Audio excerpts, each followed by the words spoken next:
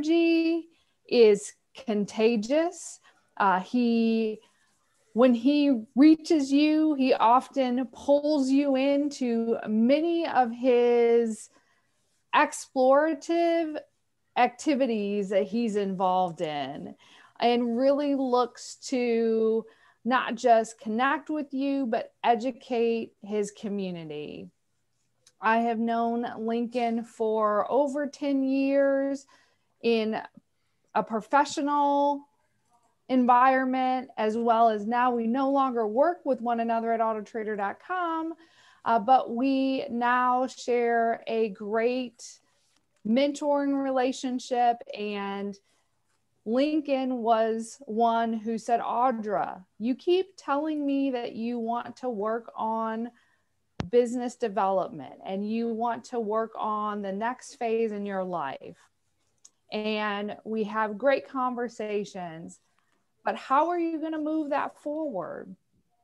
And I kind of stammered, and I said, well, I'm ready now. I'm ready to take some next actionable steps to reach greater understanding in myself as a person, enhance my emotional intelligence, and set goals that complement what are my best skills. And so he said, Audra, we need to take the profile, the emotional intelligence profile, and really talk about what that says about who you are and your strengths, and set some actionable goals to help you move forward in your life and your career, with your colleagues, with your family. And so we did just that. Lincoln mentioned we had a session about a month ago, and we really, he put the onus on me to take the action, to take the assessment, which I'm proud to say that happened. He then sat down in a concentrated session via Zoom, so SEIP, and really spent the time to walk through the assessment and ask me what I noticed out of it, and as well as at the end said, so now let's talk about your actionable steps forward to further your life and your presence in your life. And so since then, I have certainly engaged with greater community groups in Atlanta. I have really recognized during these stressful times of COVID, where my own personal behaviors may not have been suiting those around me, and taken steps to correct those. And it truly is because of Lincoln's engagement and involvement that I feel that I am now well balanced in what is the next steps I need to take during this stressful time, quarantine.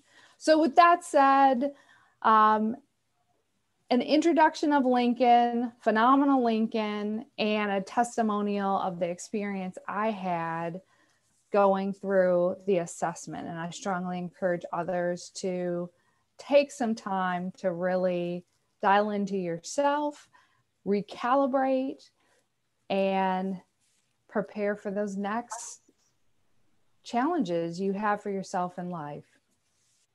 Thank you, Audra. You know, when I asked Audra to introduce me, she asked me for a script. And I said to her, surprise me. You know me, surprise me. And you exceeded my expectations. Thank you, Audra. Thank you for that wonderful, amazing, recommendation. I see Brian Bunch is here. Welcome. Welcome, Brian. Would you unmute yourself? Yeah, I'm here. Good. Welcome. And Onela. Welcome, Onela. Hi, good night. Thank you very much. You're welcome. And where are you dialing from? I am from Tobago. Oh, welcome Tobago.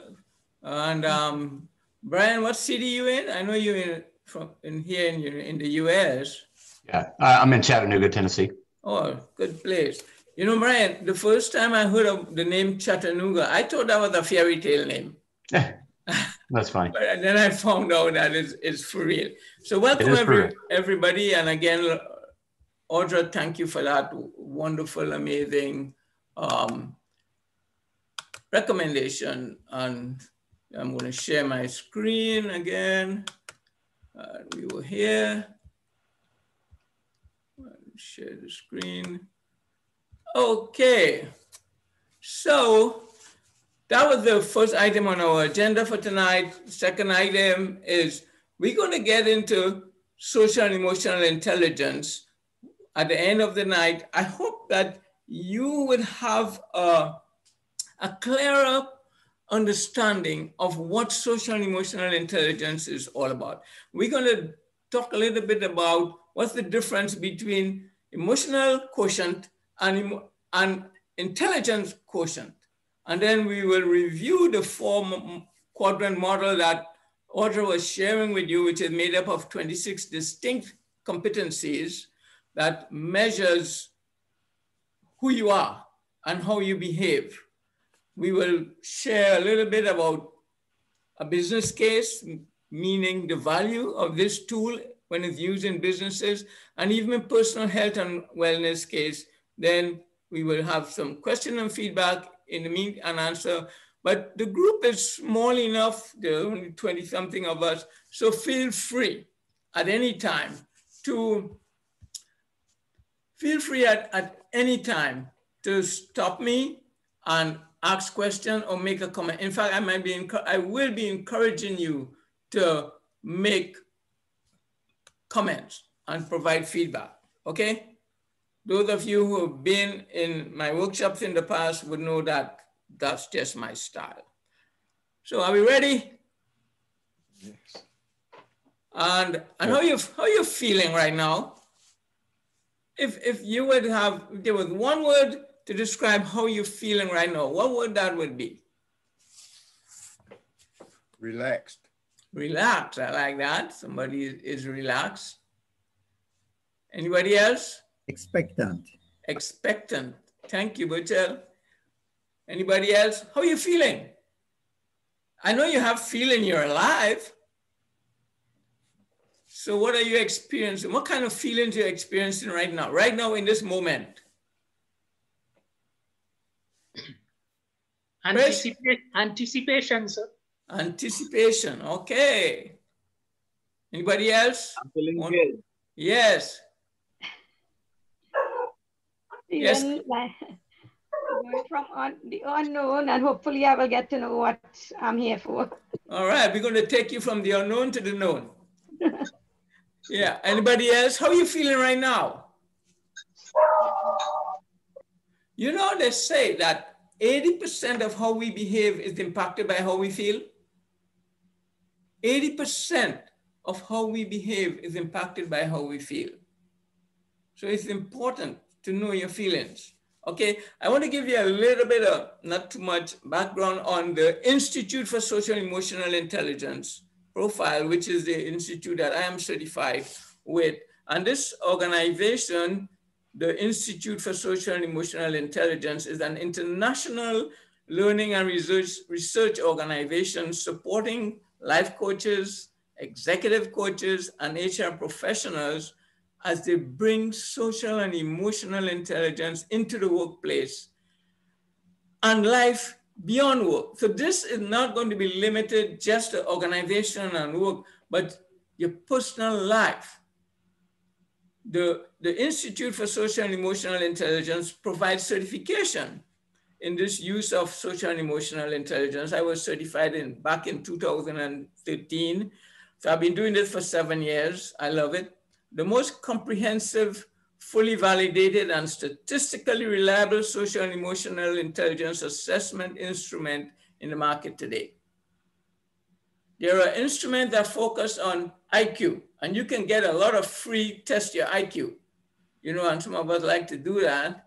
And then There are those that focus on emotional intelligence, but this is one of the few tools that put the two together. And we'll talk about what happens when you separate them. Based on the latest research, models of social and emotional intelligence, and the ones in use by over 75% of Fortune 500 companies, the social and emotional intelligence profile is being used by coaches around the globe. And if any one of you, at the end of this discussion, would like to get information on how to get certified, I can provide that information for you, okay? All right, so this happens when you, come on, okay, there we go. The first thing I like for you to do is to take a blank piece of paper and on the top of the blank piece of paper, write the word great, the two words, great ideas. You're going to hear something tonight, one or two ideas, and you're going to say, wow, that's a great idea. I should do that. Or you might say, you know, I used to do that and I stopped doing that. I need to start back doing that. Or it might even be something, I need to stop doing this. So, and at the end of the night when we are done, that could be the most valuable piece of paper you leave with. So can you promise me, give me a thumbs up that you would do that exercise with us tonight and for your own benefit? Thank you. Okay, your mind is like a parachute. It's not much good unless it's open. So if you come to a session like this with a closed mind, you're going to leave just as how you came. Nothing new, no learning, no development. You would have wasted an hour and 15 minutes of your life. So I'm encouraging you to have an open mind. Yolanda, would you read that for me? Yolanda? Do what you've always done. You will always get what you always got. Thank you. You know, the psychologists say it's insanity to do the same thing over and over again and expect different results. It's insanity. And I've been in many organizations and meetings, when you bring up a new idea, the first thing that comes out of some people's mouth is, oh, we don't do things that way. Or we've never done it that way. But that's not how we do things. And they're not open to trying new ways. So, but if you always do what you've always done, you always get what you always got. I hope all of you who are on this webinar tonight are open-minded and ready to try something different and something new. Audra, would you read this for me? Audra, are you still here? Okay, would you read that for us? What we get out of any activity is equal to what we put into it.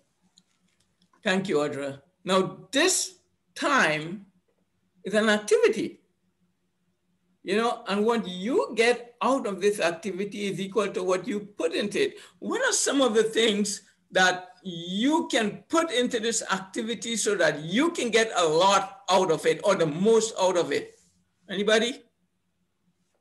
Response, feedback. Response, feedback. Thank you, Deborah. Anybody else?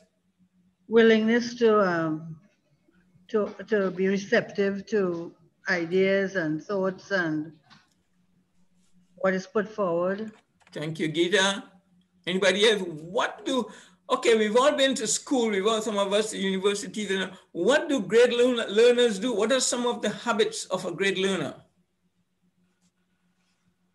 Ask questions.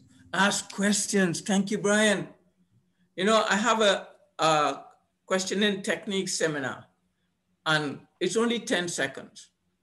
And let me do it for you in 10 seconds. Look at how the Lord designed you and me. 2 ears, 1 mouth, which is a subtle indication that we should listen twice as much as we speak. We should listen twice as much as we speak. Anything else? I've heard, you know, ask questions, be engaged. What else? What do great learners do? Listen. What else? Practice. Practice.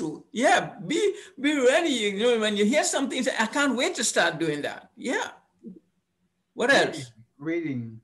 Reading, follow up, research. Yeah. Thank you, Mike. Anybody else? What else do great learners do? Why do you think I ask you to take a blank piece of paper and write great ideas at the top? Great learners take notes.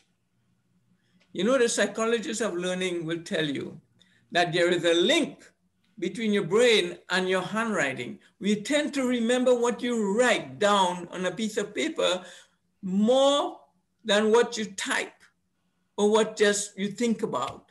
But when you write something down, there's a tendency for you to remember that more than when you just, you know, even if you type it. And, you know, nowadays, unfortunately, people are doing a lot of texting and a lot of typing, but are not enough writing. But so take notes. Okay, anything else before we move on? All right. So emotional intelligence prior to 1995 was kind of behind the scenes, was in academia and, you know, limited to the psychologists and the psychiatrists and the practitioners who did it. But in 1995, Daniel Goleman wrote the book, Emotional Intelligence. It's a blockbuster, bestseller. And then in the same year, an article on emotional intelligence came up in Time magazine by Nancy Gibb. You know, that article got more exposure than the book.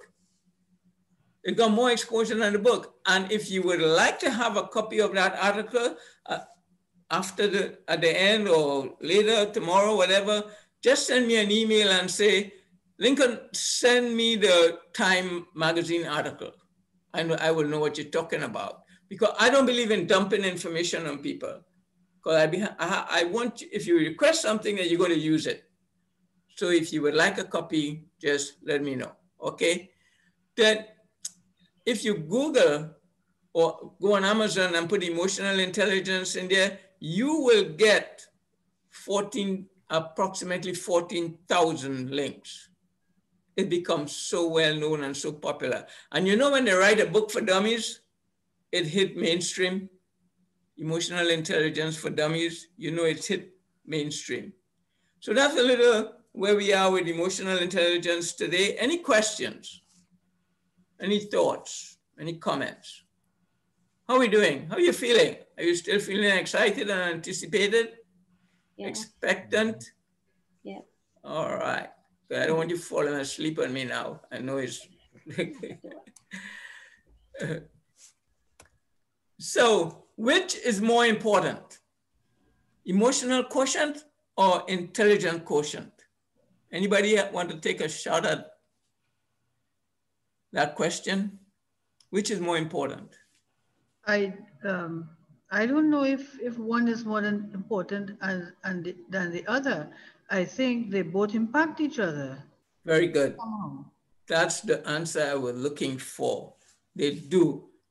One cannot do without the other. It's like having a doubles without chana, you know, and to my American friends, you know, that's a popular dish in the island. It's like you can't have bacon without eggs kind of deal, you know. They go together. Emotional intelligence, neither one is more important than the other. So emotional intelligence plus intelligence quotient equals success. When you put them together, you get success, you know, in all aspects of your life. But what happens when you subtract, when you take away the emotional intelligence and you only focus on the intelligent quotient, what do you think happens? Any thoughts about that? When people who act as if they have no emotional intelligence and they all focus on the academic, no people skills, what happens? Cold, hard world. Cold, hard world. Yes, people, you know, I believe in my heart of heart. all this rioting that's going on in the world today, I believe 80 to 90% of the people who leave their home, they went to protest. They did not go to riot. But they get there and they get caught up in the emotions of the situation and they end up doing things that they can't believe afterward. I can't believe I did that. Because they did not have that sweet spot of managing their behavior. And that's what we're going to talk about, one of the things we're going to talk about tonight. So out of control emotions make smart people stupid. As I show you some of this, I'm sure you'll be thinking, oh, I know somebody who's like that. You know, uncontrolled emotions make smart people stupid. They always, you know, screaming at people. You know, they have a high IQ, a lot of book sense, but no people skills. And then you have this, you know, the bully and the tyrant is no longer limited to the playground. They're in offices now. They're in buildings. They're even in churches, you know, and some of them are not even aware of their behavior. And then you have the micromanager. How many of you just love to work for a micromanager? Anybody just love working for a micromanager? You know, I've never met a person yet who just love working for a micromanager, who is, you know, always over your shoulder and always over your shoulder and questioning everything you do and always criticizing. And then you have the angry and the hostile. You know some people, they always seem to be angry at the world, always seem to be angry. And finally, you have the emotionally immature. And they're all around us. They're all around us, and we recognize it. And again, I'm sure as I show you these 4 characters, you can call out people, but please no name calling, okay? So, but just to show, to prove the reality that these people exist. And unfortunately, they're not even aware, most of them, of the impact they're having on even themselves and the people around them. Any questions? Comments? All right. So the impact on employees. Yes? Mr. Kokara? Yes. Mr. Kokara? Yes. All right. Should I ask a question? Of course. I welcome questions. All right. All right. So we say, you know, you have all these different people who behave like that, right? But, you know, is it possible that some of them and some people believe that if you that there's maybe the place for emotion is not in certain places because it might take away from efficiency and I'm not saying that I'm a believer. I'm saying that it could, no, certainly not. Yeah. That it could be people, a sense of that kind of belief or basic thinking. Well, of course, we perform based on what we believe. So that's why it's so important to get to know more about this. You know, get to know more about it is so important, and we will prove that. And I think it was you, Geeta, who said emotional intelligence and intelligence makes a better world. Makes a better world. So employees, you know, they're checking out. They're just checking in. They don't want to be there anymore. And they're looking for another job somewhere. Some of them might even say, take me out of this place. You know, I can't take it anymore.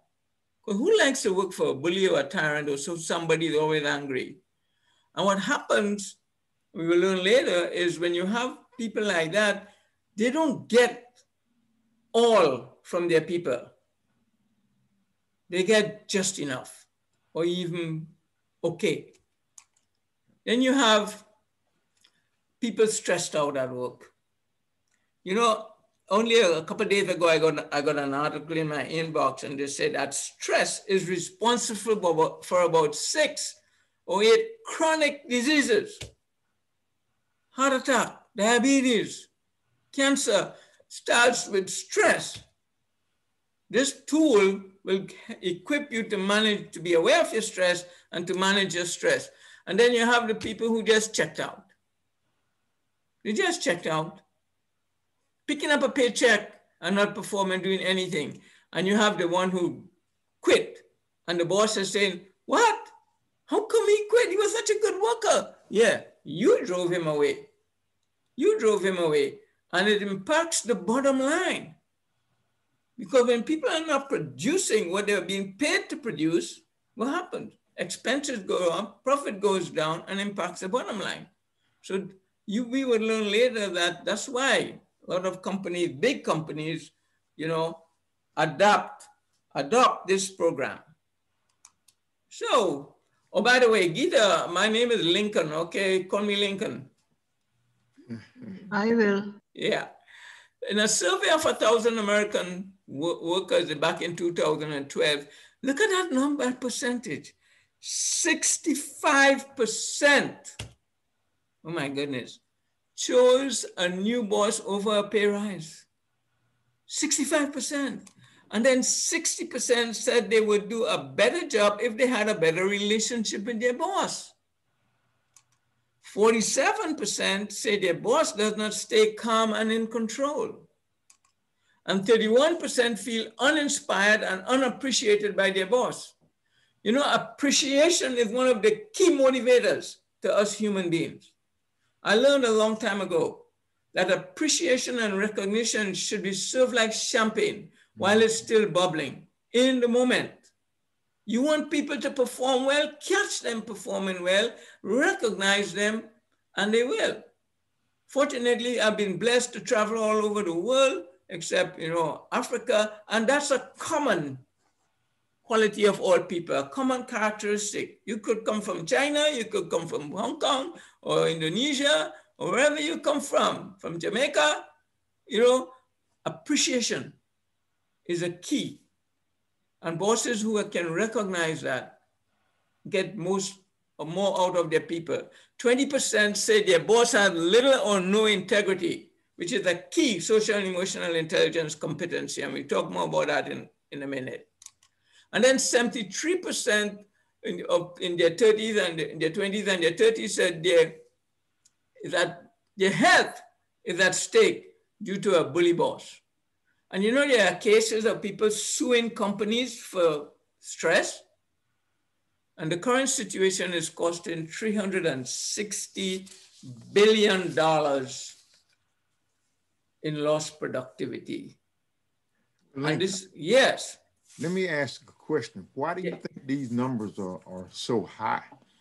Is this something that's a learned phenomenon that people go through? I mean, you get a boss like that, you grow up and think that that's the way businesses run, and you take that into your business, you take that into effect when you go into it? Mike, that's a really good question. That's why we're doing this. That's why we need to expose more people to this.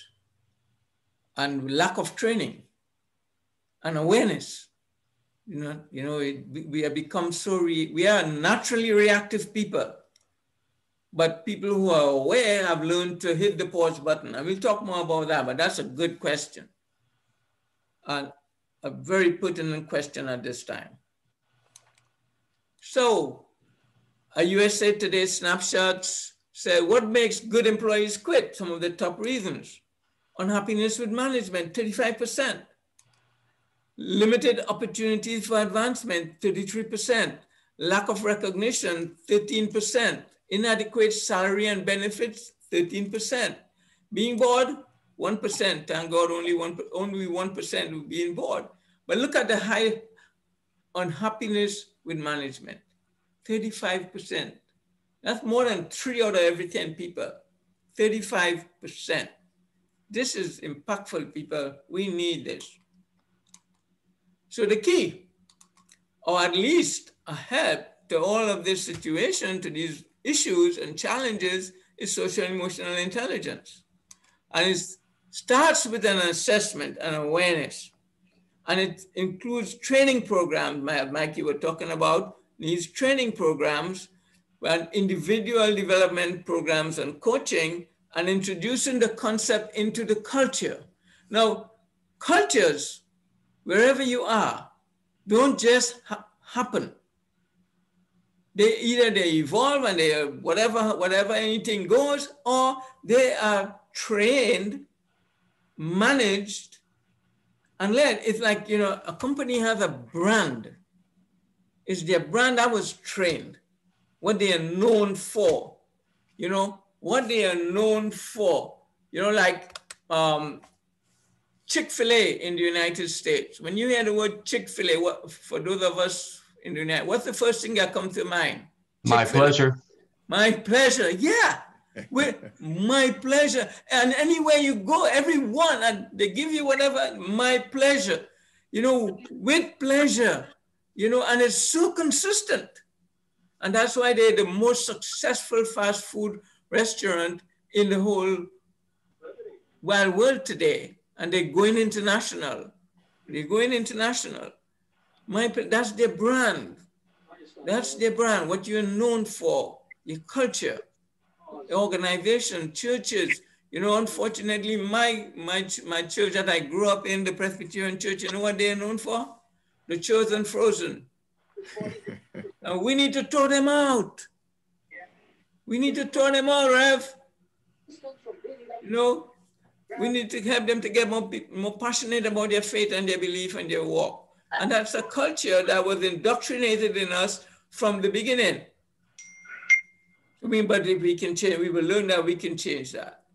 Hey, Robert, you want to say something? I guess not. So, social and emotional intelligence is not just limited to feelings and fuzziness and warmth and all. It has to do with personal power, and personal power has to do with self-confidence, not strength and bullying, but self-confidence, integrity. And hey, Robert, would you kindly mute yourself? Thank you. Personal power, integrity, you know, building bonds. Bonds just don't happen. Building trust. If you've ever, you know, I know many of us have never been to NASCAR, but we see it on TV. Notice when that driver comes into the pit, does he get out of the car? Does he check on everybody to see they're doing what they're supposed to do? No, he trusts them to do everything that they're supposed to do. And in seconds, he's gone again. Trust. Trust. Think about it in an operating room.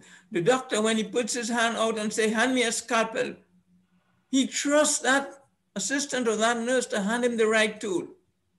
Building trust. In any relationship, trust is key to any relationship. Would you agree with that? Hello? Yes. Thank you. Absolutely. Yes. Berchel, would you read this for me, please? Sure. The business of developing leaders. Emotional intelligence is much more powerful than IQ in determining who emerges as a leader. IQ is a threshold. Competence is a threshold competence. You need it, but it doesn't make you a star. Emotional intelligence can. Mike, that answers some of your questions. And Gita, that answers some of your questions. IQ is, we need it, but how you treat people, that's what makes you a star. And many of us, we work with leaders who just can get the most out of people. They have strong people skills and they're aware of it. Gita, would you read this for me? What is emotional intelligence all about? A working definition. Gita? Okay, Yolanda, would you read this for me? Yes. Oh, thank you, Yolanda.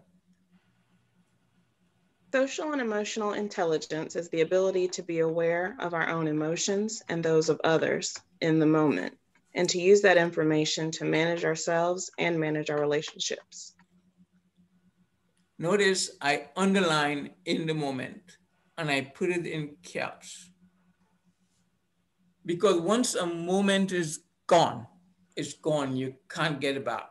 You know, in the computer, if you send an email, you can recall it within a certain time. A spoken word, you can't recall it. It's said in the moment. People who are more aware of their emotional intelligence are able to manage what they say, what they think, or their actions in the moment. And that's a key, in the moment. Would you agree with that, people? Yes. Yes, certainly do. Thank you. So this is a picture of a human being and how we made up. We all have genetics. And let me ask you, how many of you have been told, oh, you're just like your father or you're just like your mother?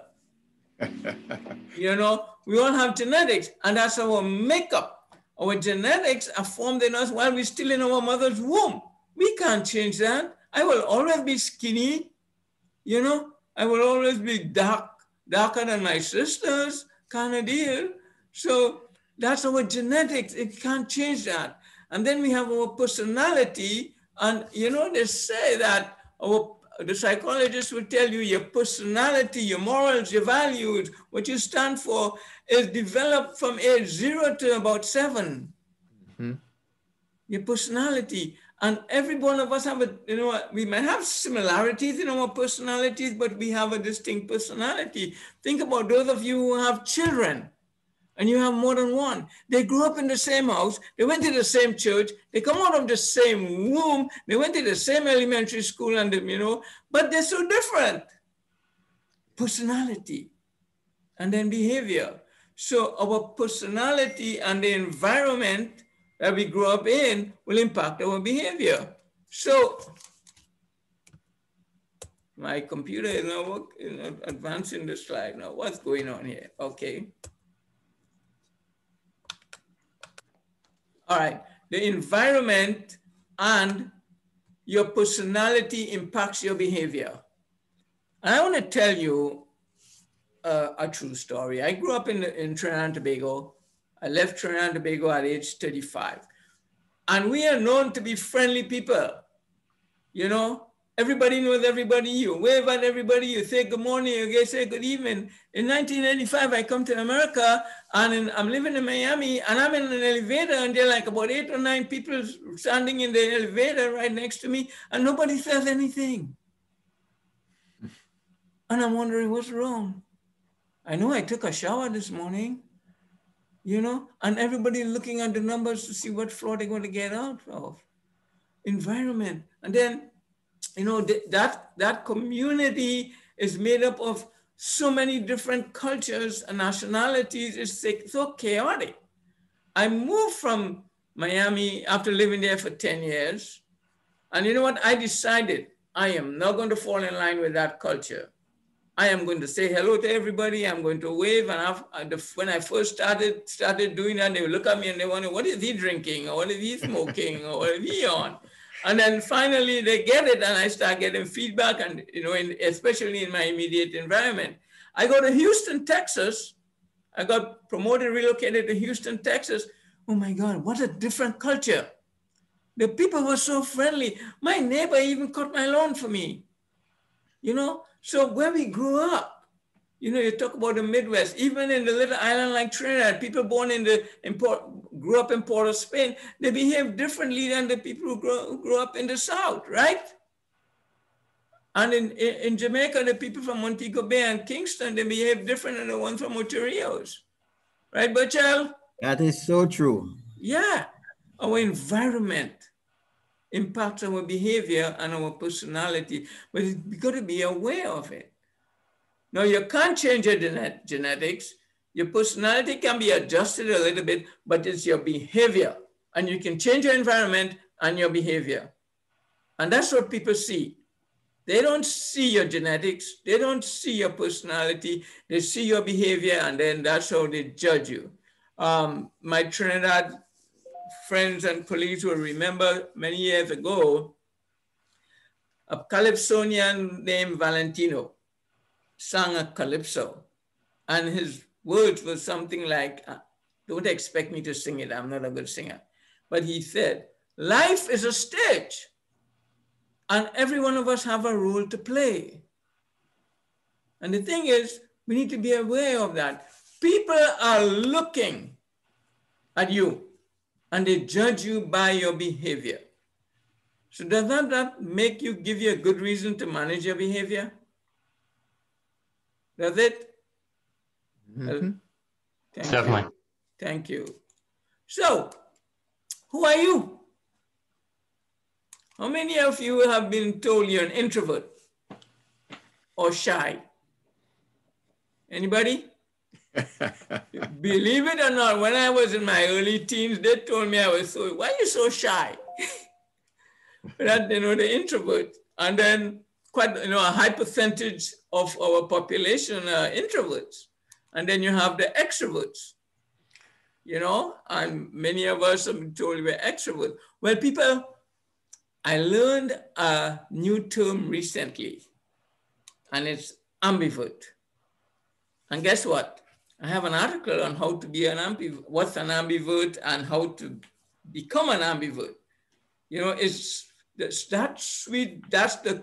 the sweet spot between introvert and extrovert, ambivert. To know when to turn it down and when to turn it up and be an ambivert. And if you would like that article, again, just send me an email and I will send it to you. So that's the article number 2. Anybody remember what was the first article? Anybody that I promised you? If you can't remember, you can't ask for it. The Time magazine article, thank you. Ask for it already. Yes. And now the ambivert article, just put ambivert in the body of your email and I'll send it to you. Okay, any questions? Mm-hmm. And the guy who talked about ambivert is Dr. Travis Bradbury. Yes, Berchel? It's very interesting you speak about ambivert, because many of us are. I know innately I am an introvert, but based on what I have to do, I really have to step it up some in order to effectively do what has to be done. So you see, many of us really practice both. We are not one or the other. We are a little of both. Amen. Thank you. And the key is we're doing that naturally, but when we start to become conscious about it, it becomes more powerful and more intentional. Right now, we're subconsciously doing it, but when we become conscious about something, it's amazing. Now we're taking it to the next level. And now before we just existing, now we're living. Now we're living life. So if social, intelligence, a little historical background, IQ was the focus in the 1900s. And unfortunately, our school system is more focused on IQ development. How to read, how to write, how to do math, and all of, learn French, learn Spanish, all of that kind of stuff. IQ. Multiple intelligence was introduced in 1983, and then EQ, emotional intelligence, in 1990, and social and emotional intelligence as recently as 2006. So that's the development. So we're getting there. So here is a little, and some of you might be acquainted with Howard Gardner's theory of multiple intelligences.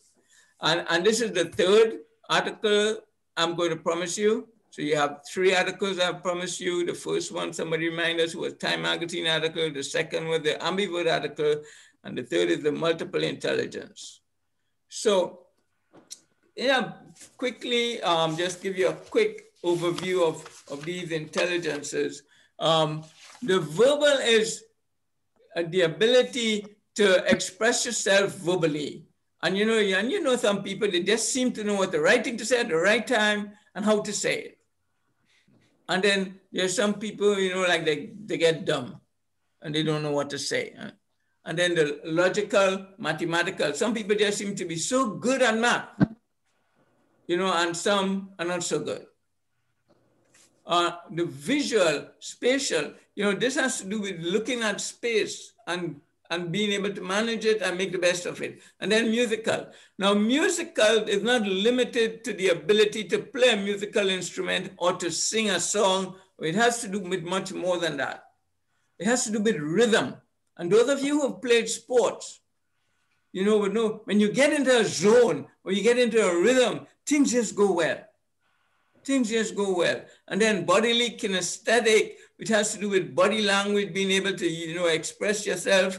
Because, they say 70% of communication is nonverbal. 70% of communication is nonverbal. And then interpersonal. Interpersonal has to do with a knowledge of your own self. Intrapersonal has to do with the knowledge on how you manage your relationships with the people around you. Naturalistic is people who are, oh man, they can see nature and they get value out of nature and they enjoy nature. And then existentialistic, I can't say that word, but this is the futuristic thinkers of the world and the people who are always questioning what life is all about and purpose and all of that. I'm a little bit like that, but not to an extreme. So if you need the definitions of all of this, just in your email to me, ask for multiple intelligences. So you have 3 things that I can send to you: the Time Magazine article, the Ambivert article, and the multiple intelligences article.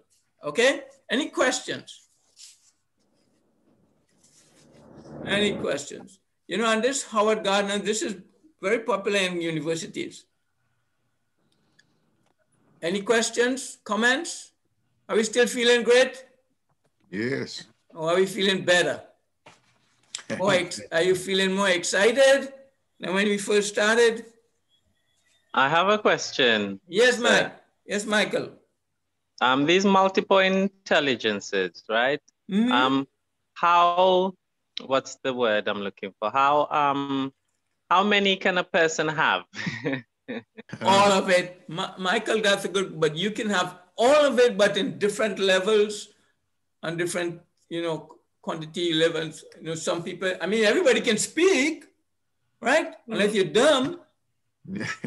But some people are just better at, like public speaking, conversation, than others. Everybody know how to add 1 and 1 make 2.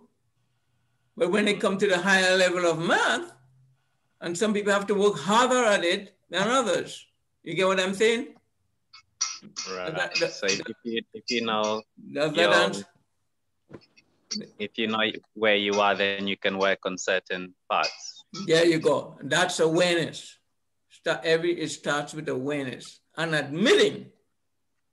Let me tell you something. My very first adult speech that I did, it was back in 1972, Richard. It was at the Port of Spain JC's meeting. I remember the topic. I was doing project planning and implementation. And I had all my notes and everything, but my knees were shaking.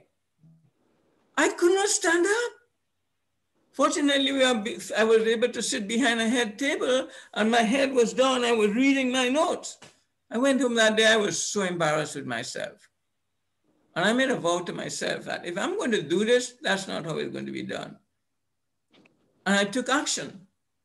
Joined the JSCs. I got a lot of opportunity to practice, but I took it to the next level. I took a course with Dale Carnegie, Human Relations and Effective Speaking.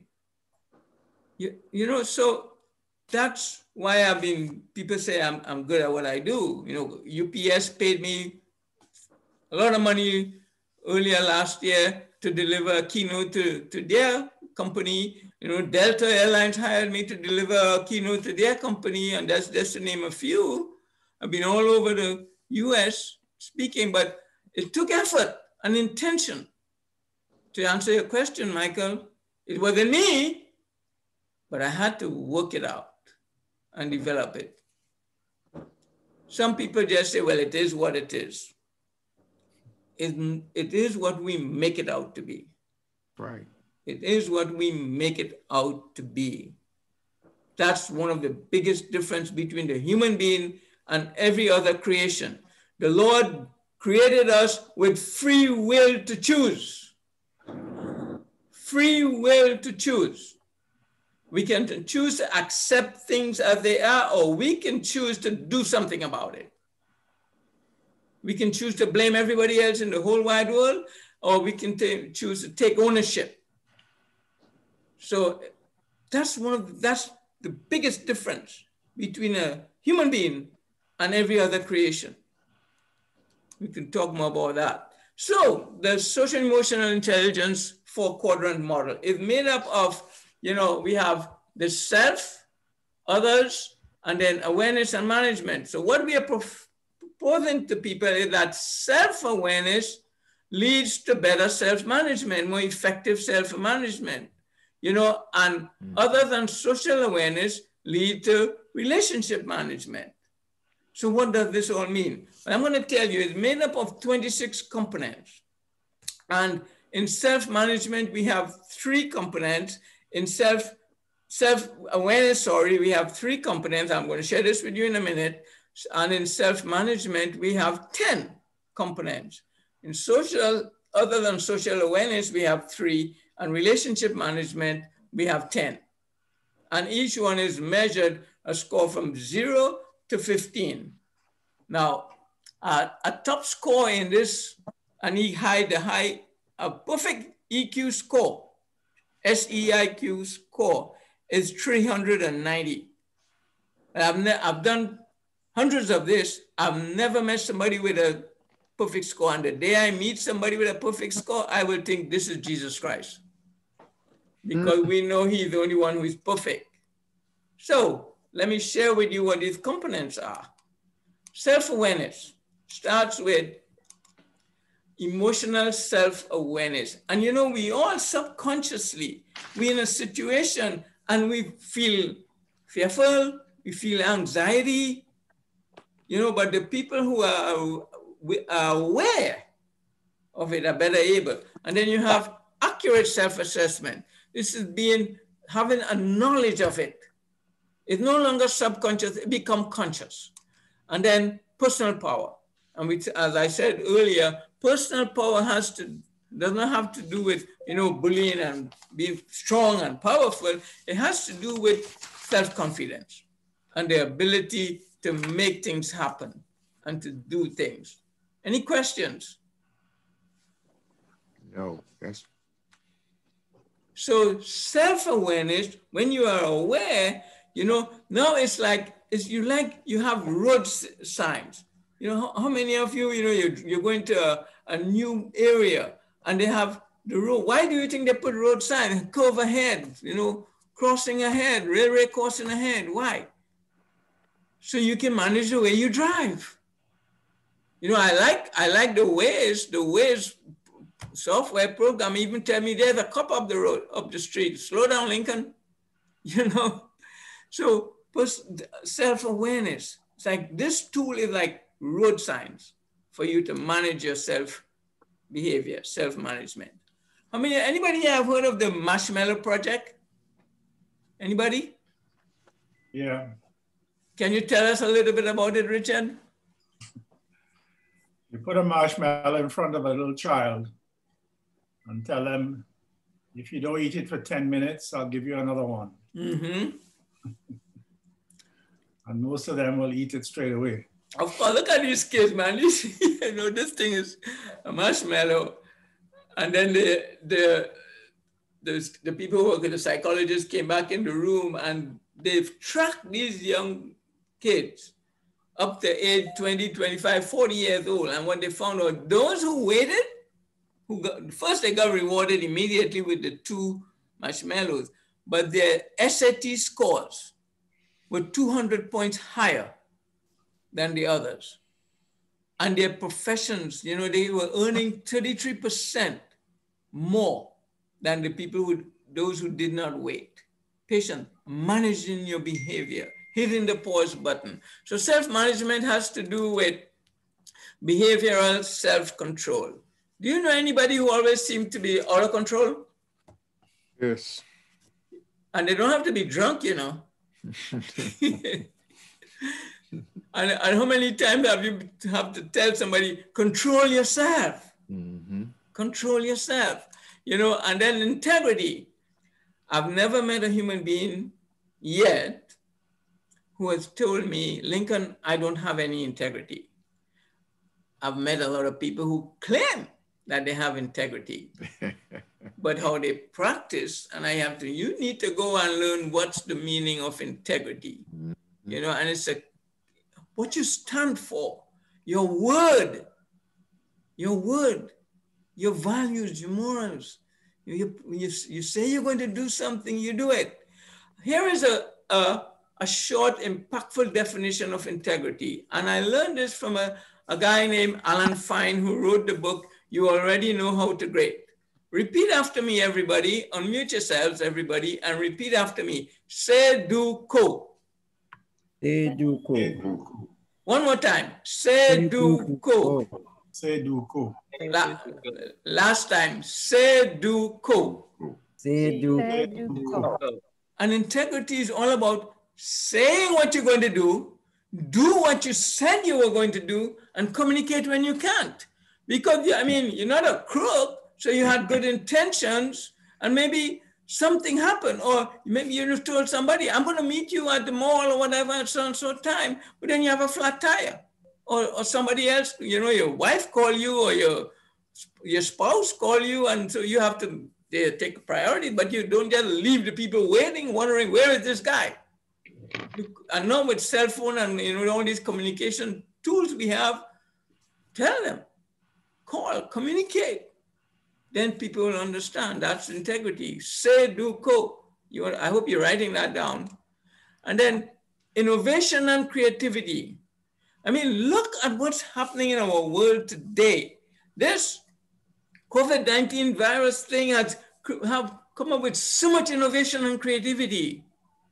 You know, this last Sunday, we had World Communion at our church, and in all over the world, they had World Communion. And they gave us communion in a little cup, plastic cup. On the top of the cup, there was the bread, like a little wafer, and there were two, you know, to take off the first, how you could put whatever, and you have the bread, and then the wine is underneath. What creativity! If we did not have this situation, we would not be creative like that. So sweet are the uses of adversity. And these people who have created it don't say, well, we can do nothing about this. No, they find a way. We all have a sense of creativity in us. And then initiative and bias for action. We don't have to be told. If something has to be done, we do it. It does not have to be our job or in our job description. We do it. Initiative, bias for action. And then achievement drive. We don't settle for okay. God did not make okay, people. Man. He made us in his image. Great.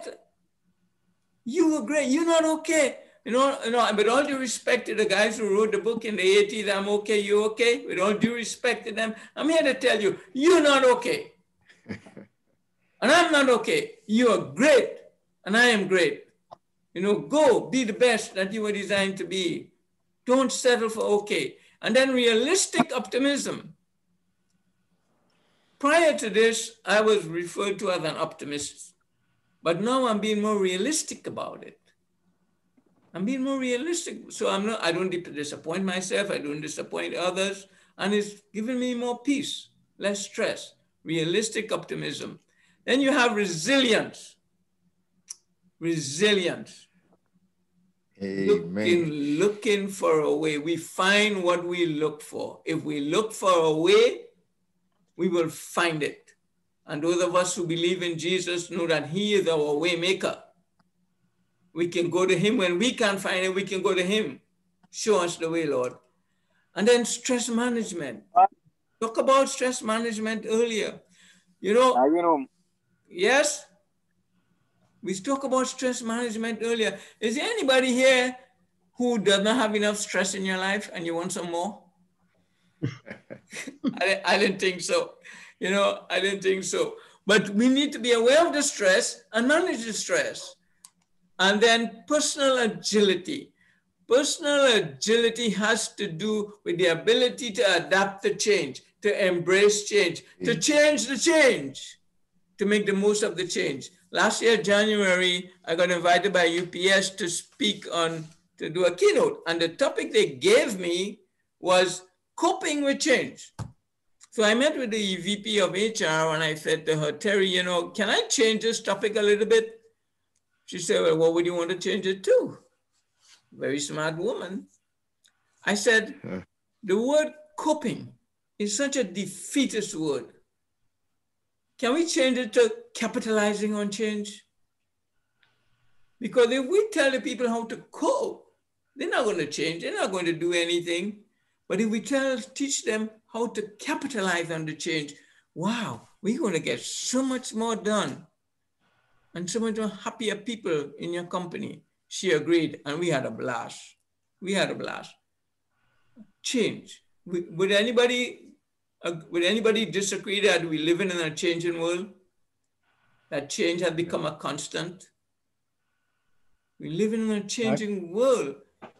That constant change is what contributes to stress. if you don't manage it. If you don't manage it, yes. Right. And then intentionality. Self-management. What's your intention? We achieve what we intend to achieve. We achieve what we intend to achieve. So those are the 10 components for self-management. Before I move on to the social awareness, anybody have any questions here? Sorry, sir. I have to ask for an excuse. I have an emergency. I have to leave. Thank you. Okay, you're welcome. I hope it's nothing too serious. And something you can manage. Yep. Okay. All right, be safe. Okay, others on social awareness. Aaron Freistein wrote a book, The Best Corporate Citizen, 100, tools for the best corporate citizens. Has to do with empathy. Do we need to explain what empathy is to anybody? Yeah. Simply put, walk in other people's shoes.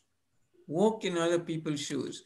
And then situational organizational awareness. This has to do with being aware of the people around you, who are the go-getters, who are the people who get things done, and who are the lazy people, and they all exist, but being aware.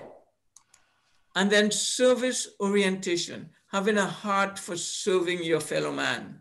I'm a life member of JC's International. One of the tenets of our creed is service to humanity is the best work of life. Service to humanity is the best work of life. And anybody in any business or any organization, if you're not providing good service, people are going to leave. Yes. And they're not going to come back. Even, in the church, if you're not providing a good service, they're going to leave and go somewhere else where they get better.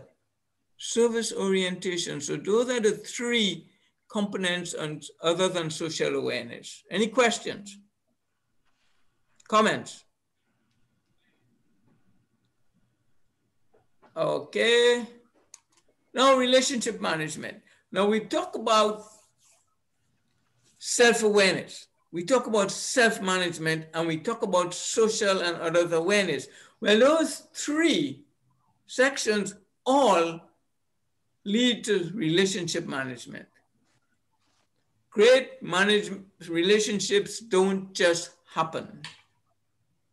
Great relationships need management, needs effort, needs knowledge, needs being aware of.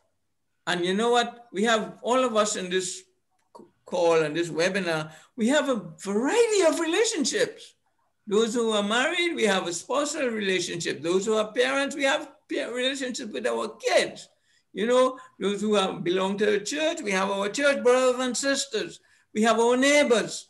I mean, think about all the relationships that we have, and it takes different, management. You go to the supermarket for the 2 or 3 minutes, you're talking to the cashier, you have a relationship, an opportunity to make a difference in that person's life. Relationship, but it takes management, being aware. Now look at the components. Look at the first one. communication. Communication. In any relationship, it takes communication. Then you have interpersonal effectiveness, how you interact with other people. You have powerful influence and skill. And you know, some people, they can get you to do anything. They have the skill, powerful influence and skill. And you have conflict management. You know, we're going to have conflict no matter where we go. Yep.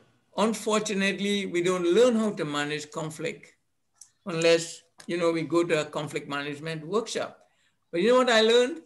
In the Japanese school system, they teach their kids from young age conflict management. And they teach them, they use a pillow as a reference. And so they say on the top left, you're saying that you're right.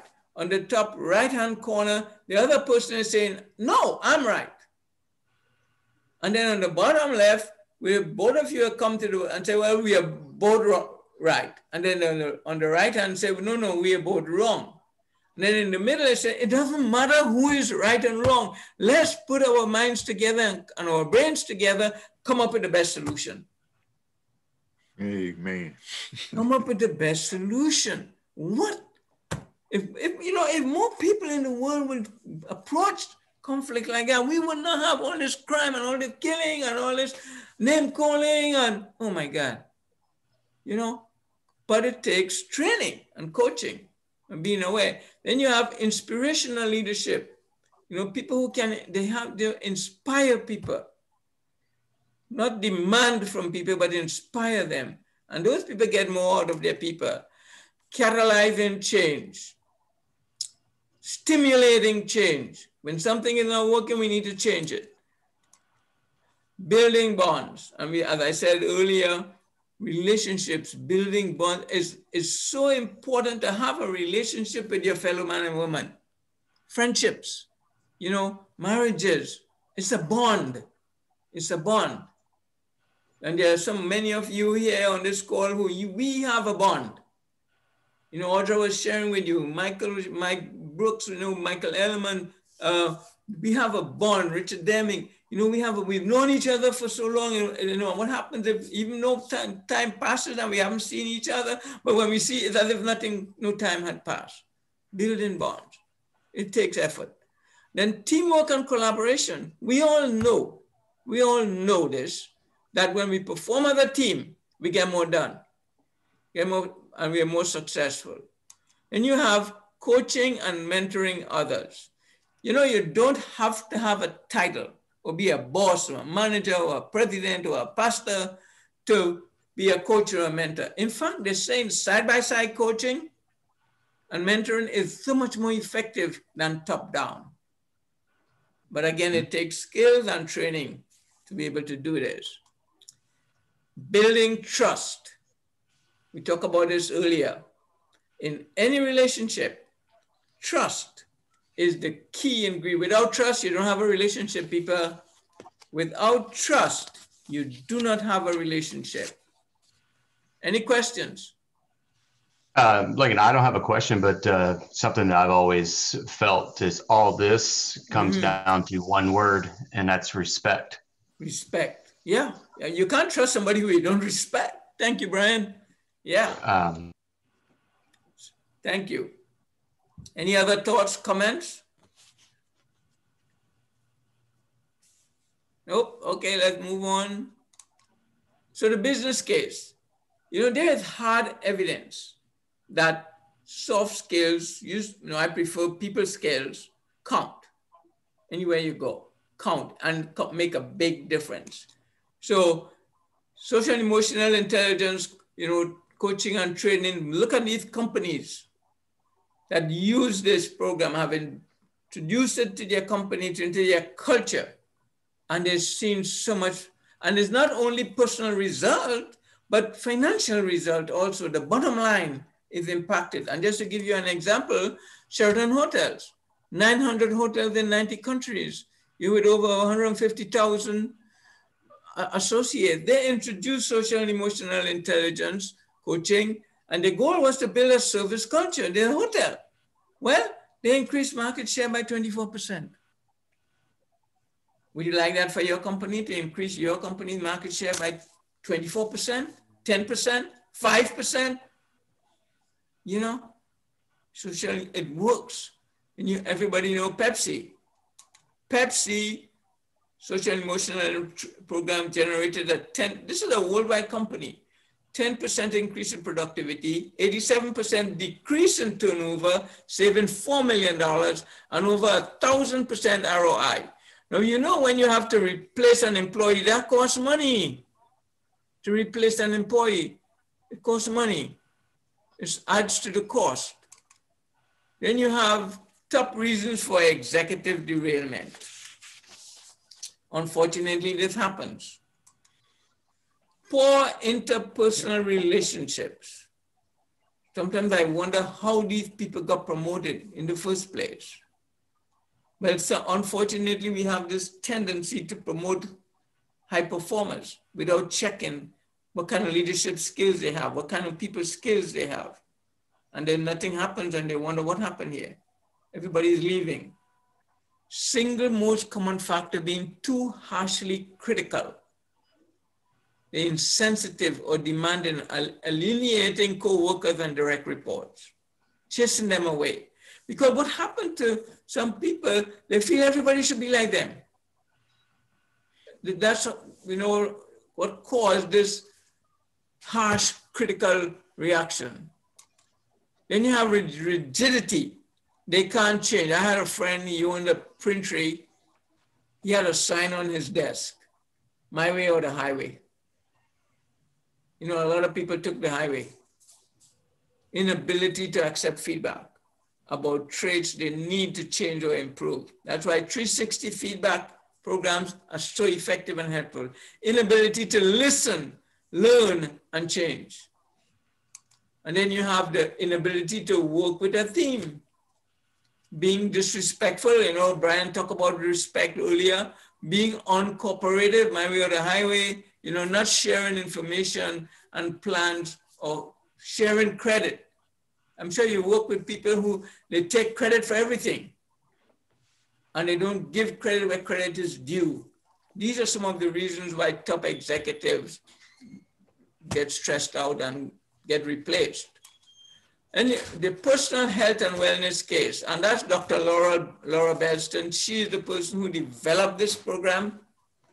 I was fortunate that she was the one who coached me and certified me. The health and wellness case said that people with positive emotions get fewer colds and illnesses. This is proven. Have fewer symptoms and suffer less pain when they do fall ill. Have lower risk of chronic disease like heart disease, stroke, diabetes, immune disorders, and they live longer. Positive emotions. And you know what? You can change your emotions. You can develop positive emotions with a little bit of coaching and a little bit of awareness. Other studies show that they earn more over the course of their lifetimes, about 33% more. Is that a lot or what? 33% more. And then in relationship, have more satisfying relationship and enjoy more satisfying social networks, a key factor in longevity. You know, they did an experiment some time ago, a long time ago, with newborn babies. And they had a control group and an uncontrolled group. And in the uncontrolled group, they just left them alone, feed them when they were hungry, change them when they were crying. But with the control group, they held them a lot. And they tracked these kids, babies, when they became adult, and they found out that those who were held a lot, touched a lot, interacted with a lot, were so much more successful in their life. That human touch, that emotion, sharing of emotion is so key. So other personal benefits, improved performance and achievement, more creativity and innovative problem solving, better decision making, more flexible thought process, and even improved memory. So when you learn to be aware of your emotions, and you learn to manage it and aware of the other people. This is what some of the benefits. Social and emotional intelligence, friends, these competencies are measurable and learnable, and that's what we get with the tool. They best learn through coaching and training. People are going to do what they are trained to do or coached to do. Now, think about it. Professional athletes who are so good at what they do, they all have a coach. Hello? Why? Because they need this coach to show them where the mistakes that they make and show them how to correct the mistake. Nobody's perfect. And then ideal when integrated into the organizational culture, whatever the type of organization it is. I have done this for churches. Social and emotional intelligence is a core skill set. And you know, a skill is something that can be learned and developed. That's a skill. And it's grounded in science. It's not just about feeling. Fuzziness is grounded in science and proven ROI. Proven ROI. But it starts with an awareness, an assessment. It's a collection of skills. Being aware of what's going on within us in the moment. Being aware of what might be going on within others and responding with care and consideration. Managing ourselves, you notice how often in the moment comes up? In the moment. And managing our relationships with others, may I add, in the moment. So those are the collection of skills that you would learn if you decide to have your social and emotional intelligence profile done. And personal development plan. How many of you have a personal development plan that you're working on right now? Anybody? For some of us, it's what we worked on. What we worked on. Yeah, no, okay. It's something we all need at all stage of our life. All stage of life. And I'm here to tell you, unfortunately, we human beings, we tend to take ourselves, our own self for granted.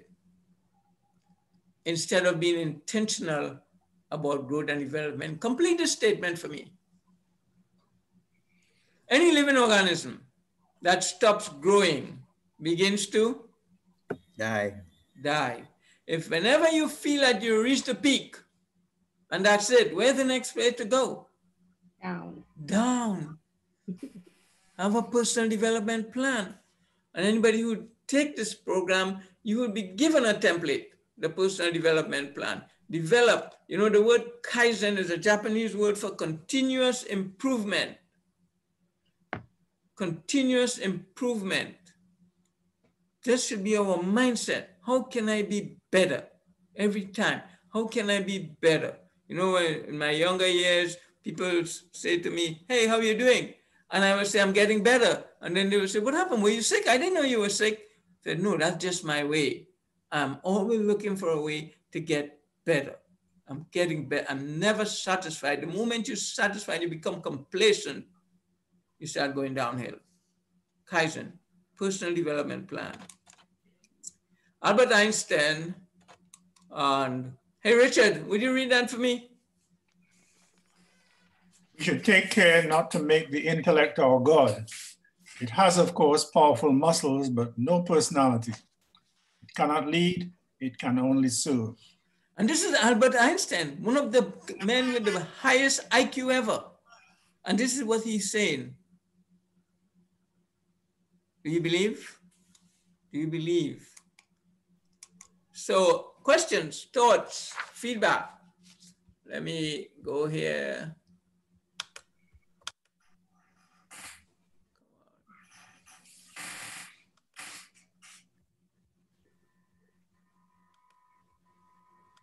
Okay, people, everybody still awake? Nobody fall asleep, right? Yeah. What were you leading? Yeah. You know what, Lincoln, this is Mike Brooks. Yes, Mike. It's you know, it's come to my attention that I really do need this program, and I've done it personally, but you know, right now I want to be able to do this for my business. to be able to have a plan that my business can go ahead and succeed and have all the right tools in place for us to expand it. Even though when I leave, I want this to be as a company culture, something that me and my daughter can build on right now and take this into the future. Amen. Amen. If you always do what you've always done, you'll always get what you always got. Any other thoughts, feedback? Lincoln, if I may. Yes, of course, Butcher. You speak about change. Yeah. Since early January, February, we have been forced to change. I know. Right.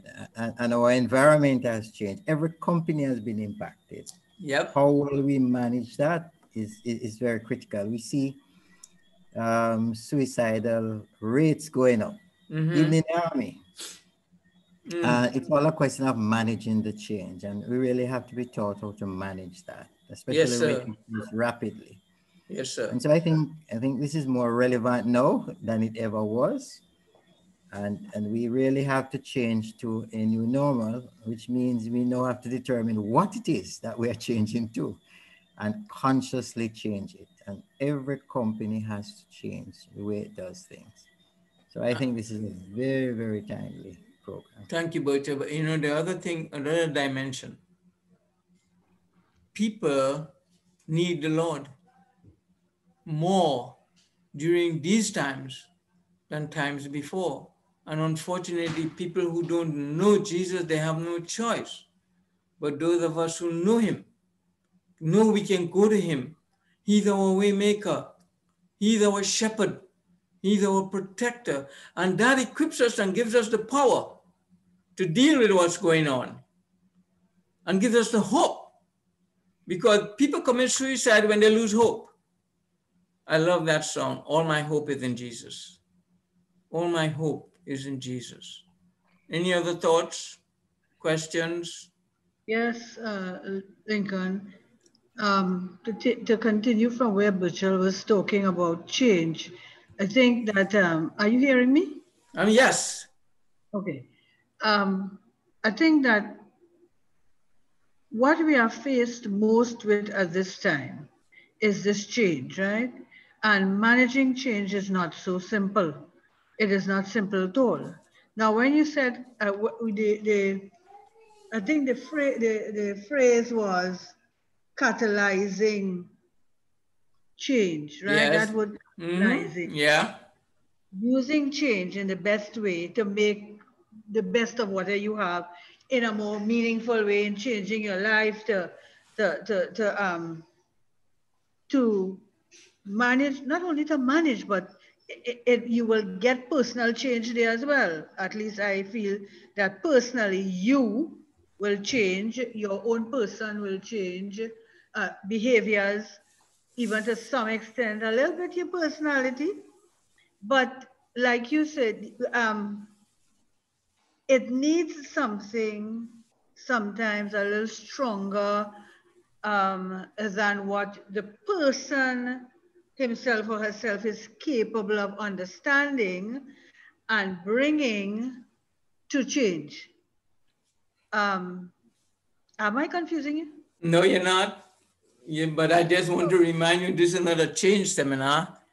It's a social and emotional intelligence introduction. Right. And when we do the individual program, then we can dig deeper into the change. Remember, tonight was just to give you an overview. I understand. Yeah, I understand. But to me, it drives home the need for emotional and intellectual intelligence. And that's why I'm doing this. That's why I'm doing this.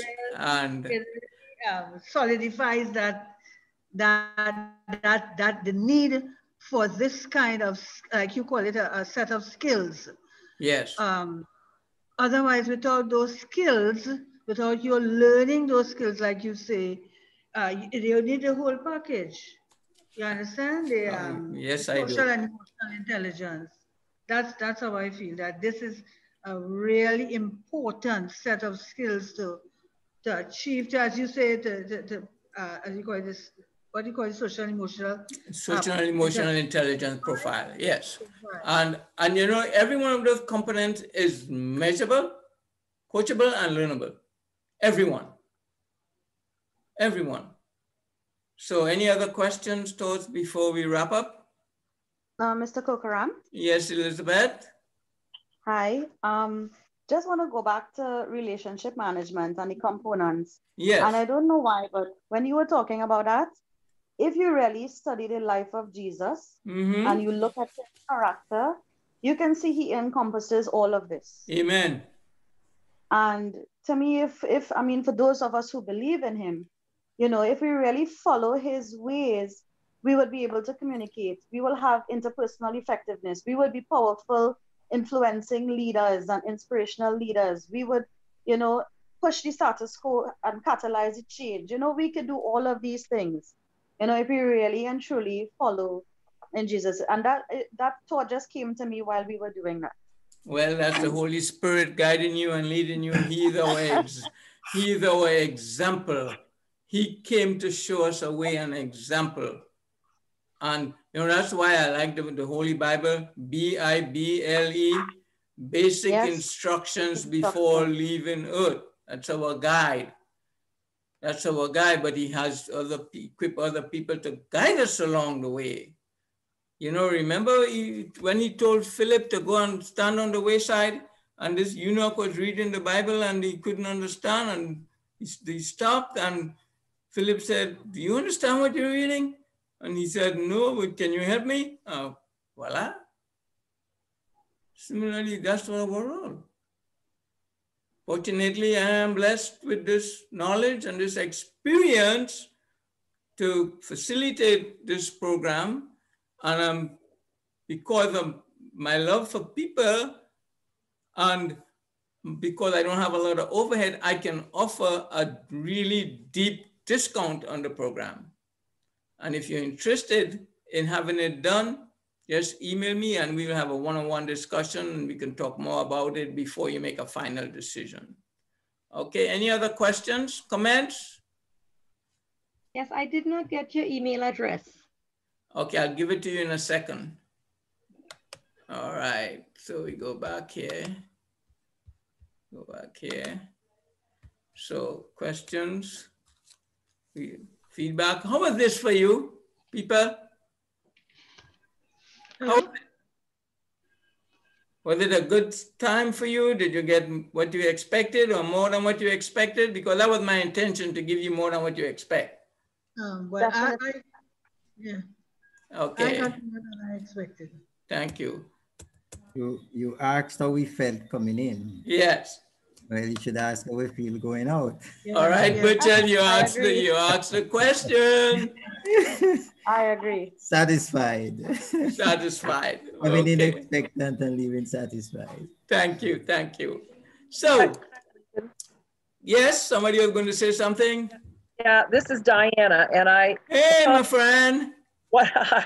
One of the things I noticed, and this often happens sometimes when you take different programs and things like that, especially when it comes to, you know, when we were talking about you know, in relationship management, and one of the things, you know, that when you're talking about integrity. So for me, integrity is always being on time, always being prepared. And what sometimes I notice, like, for example, I started 30 minutes late, right? Because when in my Outlook calendar, I didn't change the time from Eastern to Central. Oh, so I was really out of integrity with myself for not being on time. So I noticed that a lot of the times when you're looking to, you know, to take a course like this, that sometimes you have all kinds of breakdowns before you have breakthroughs.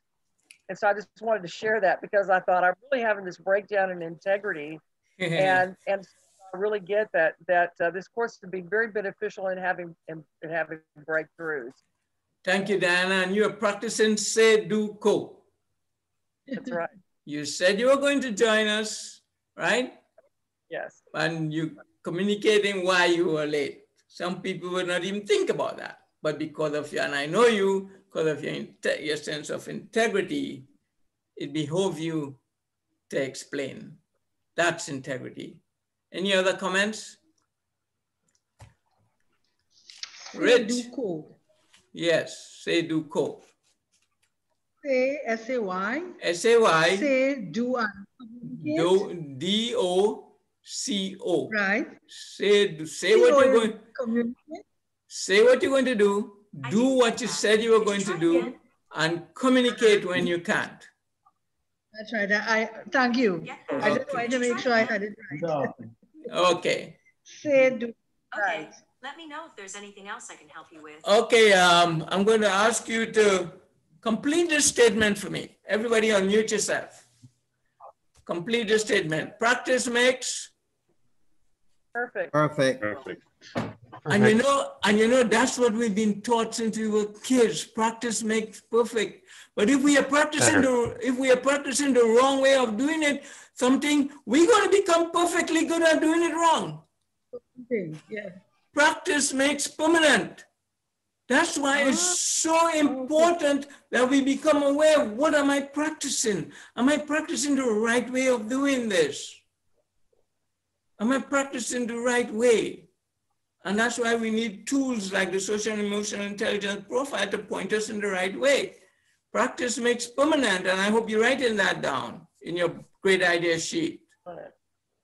So, all of our beliefs. Can I add something to that? Yes, sir. Lincoln? Yes, Rich. When I was doing sales training, I would tell them, you don't practice until you get it right. You practice until you cannot get it wrong. Yes, sir. I like it. I like that. Thank you. So, our beliefs would impact the judgments we make and the decisions we make. And the judgments we make and the decisions we make would impact the actions we take or not take.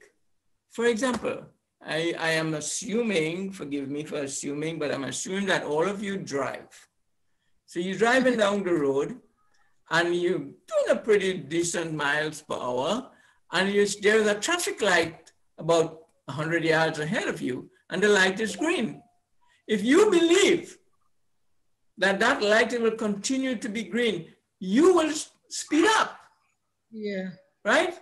If you believe the light is going to change, you will slow down, I hope.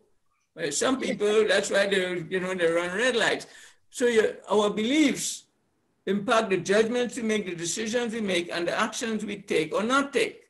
And the actions we take or not take would impact the results we achieve or not achieve, which would validate what we believe in the first place. So if you are one of those, I hope none of you are sitting down here thinking this is just psychological mumbo jumbo, this is not going to work for me, you're going to decide you're not going to do anything about it and just continue going on as you're going on. But if you believe, wow, this is amazing, and I can benefit from this, you will take action. And I'm here to help you take action. That's my role, to help you take action. We will find a way, if you really want to do this, we'll find a way for you to get it done. I have a pastor in India from a very poor community in the, small village, and we were able to get a sponsorship for him to have his done. So we'll find a way. God will provide a way if you decide that you want to get this done. So here's my contact information, Geeta. You were looking at it. My email is lincoln@hisbusinesspartners.com. You can go to my website, www.hisbusinesspartners.com, and get my whole story right there. But my email is lincoln@hisbusinesspartners.com. Everybody got it? Yes, thanks. All right. Geeta, did you get my email? Yes, Deborah, you got it? Okay. All right. So let me go back here and stop sharing. All right, people. But that brings us to the end Anybody have any good night statements? Well, Mr. Kokaram, this was certainly not what I expected. This has blown me out. You know, I am mind blown, as they say. So thank you very much for this. You're welcome, Liz. You're very welcome. What part of Trinidad are you from? Central. Okay. So yes, I got the link via SATC. Yes. Yeah. Thank the Reverend Joy. You know, she's an action person. Yes, she's she an is. action person. I can vouch for that. She's an action person. She and I are communicating, and you know, I'm just a sower of the seed, people. I'm just sowing the seed. So the ball is in your court. And if you would like to have your social emotional intelligence profile done, and this is not a one-time thing, when you engage with me, we become friends for life. We become friends for life because learning is not an event. It's a process. It's not an event, it's a process. So you have my contact information. I hope to hear from you. I will ask for you to continue to pray for our world, our country, and all our friends and our relatives, that this too, we know and believe this too shall pass. The Lord is already working on fixing this for us. He's just testing our faith. And he's entitled to do that because he is God. He is the creator. We are the creation, you know. I didn't tell him to put me in Trinidad. I didn't tell him to make me skinny, you know, and dark skin. I didn't tell him to do that. He chose to do that, and hallelujah, Jesus. I love it. Praise his name in all things. Seek him when you're lost. When you don't know, seek his way. One of my favorite songs of late is Waymaker by Matthew West. Google it and listen to it. He's our Waymaker. He is. He will not disappoint us. My mission in life is to help as many people as possible to be the best that they were designed to be. Too many of us are settling for okay, and we're disappointing our Heavenly Father. And he's going to tell you, I did not make you to be okay. I made you in my image to be great. Go, my friends, and be great. Thank you. Have a good night, and I look forward to hearing from you. Good night. Bye. Good night, Good night, everyone. Good night. Good night. Kokaram. Thank you. And remember, it's Lincoln. Lincoln. 5, 4, 3, 2, 1. Bye-bye. Hey, Christine and Sunil, good to see you. Yeah. Great to be here. All right. Bye, Richard. Say hi to Denise for me. Will do. Yeah. All right. Bye-bye. I don't want to hang up on anybody. Okay. Bye. There you go.